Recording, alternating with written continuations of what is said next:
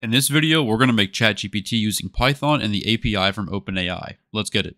The very first thing we need is somewhere to edit our code. I use Google Colab for my Python code, but any IDE would work. The first thing you want to do in your program is install the OpenAI library using pip. In Google Colab, you can just do this by typing !pip install OpenAI, just like this. If you're using an IDE like VS Code or something similar, you can just type pip install OpenAI into the terminal command line in your IDE of choice. Make sure the command is then run to install OpenAI. After you've installed OpenAI using the pip command, you want to make a new code block, and then right here, all we want to do is import the OpenAI library by just writing import OpenAI like this. This will be the object you interact with to generate your ChatGPT responses. Next, you're going to want to grab your API key. To do this, you need an account with OpenAI. Once you've made an account, go to platform.openai.com, click on your profile in the top right, and then click on this View API Keys button. Once you're on this page, use this button here to create a new secret key. Once you've created it, it'll tell you what it is, so go ahead and just copy that and then click Done. Now, once we have that key, we can go back into our code here, and now let's reference the OpenAI object that we imported. Let's just say OpenAI.API_key equals, and then fill in the key that you just got, and make sure it is wrapped in quotations so that it interprets it as a string. This sets the system so that it knows which account is accessing the ChatGPT model. The next thing I want to do is just make a messages list. I'm just going to say messages equals and make an empty list for now. That will store all of our past messages in our conversation. Part of the beauty of ChatGPT is being able to reference old messages, so we need to store all these messages in a list which we are just calling messages.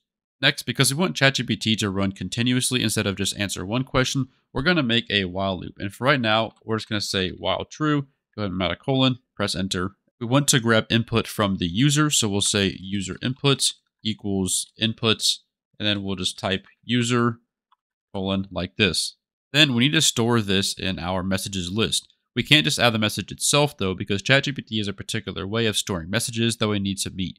Each message should be an object with a role key and a content key. The role key specifies who the message is from, while the content key specifies the actual message itself. The role can either be user, assistant, or system, but we only want to worry about user and assistant for now. User means the message came from a user, assistant means the message came from ChatGPT. To meet this requirement, all we have to do down here is type messages.append, and inside of here, we're going to append an object. We're going to say role as a key, and then the corresponding value is going to be user. And then for our next key, we'll say content, and the corresponding value is going to be the message we just generated, which is user input. We've essentially now taken the user input message and stored it within ChatGPT.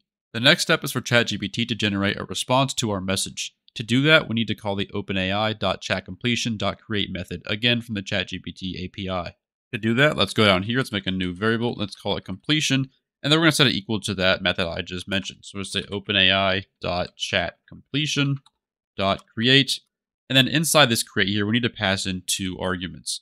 The first argument should be the model of ChatGPT that we're using, and the second argument should be the message.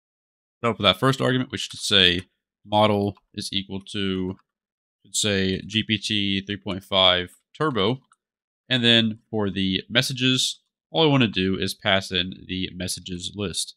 And now to show you what this completion object looks like, I'm actually going to go in here. I'm going to type print completion like this. I'm going to go ahead and run it. And then it'll ask me for a prompt. I will say something like, hey, what's up? I'll press enter.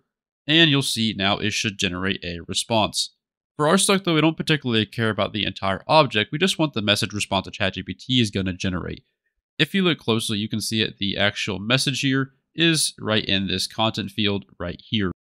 So now the question becomes, how do we actually access this content in this message here? Well, we have this entire completion object that we just printed out. Within that completion object, we have this list here, just called choices. Within the choices list, the first element of it is this object here. And then within the object, we have another object called message. And then within that message object, we have the content field. So it's kind of a lot to unpack, but basically we just have the completion object and then the choices and then message and then content in that order. So we can access it by doing just that. So let's go ahead and cancel this real quick. Let's make a new thing here. I'm going to make a new variable called response to generate actual response, or set it equal to what we were just looking at. So we have the completion object. And they want to access the first element of this choices array here. So we'll say dot choices. We want to do the first element. And then inside of that, we want to get this message object. So we'll do dot message.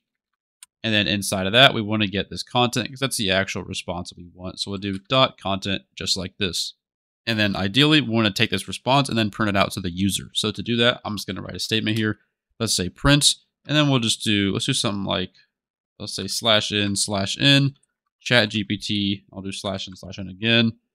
Let's say plus response plus, I'll do 2 more /in. This /in is just a special new line character, and I'm just using that to make extra spaces to make the output look a little bit cleaner.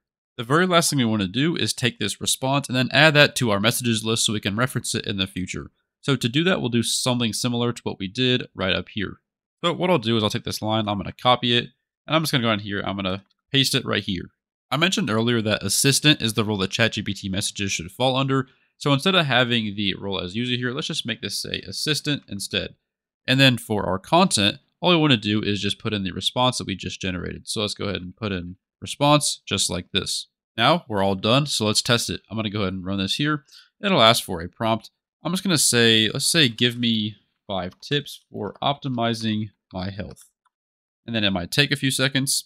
Okay, and as you can see, it just spit out 5 things. It says like maintain a balanced diet, regular exercise, prioritize sleep, etc. Let's ask another question. I will say, who is the current president of the US? Press enter, and it'll spit out that Joe Biden is the current president.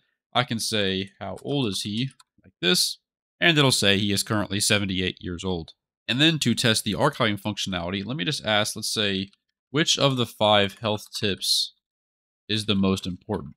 To basically test and see if it can take this and use what it's previously responded to, and then it can identify which one is the most optimal. So it says, well, all of them are important. It says the balanced diet is the most important out of the 5. And as you can see, that was number 1 on the list here. So clearly it can recognize that we had old conversations with the user.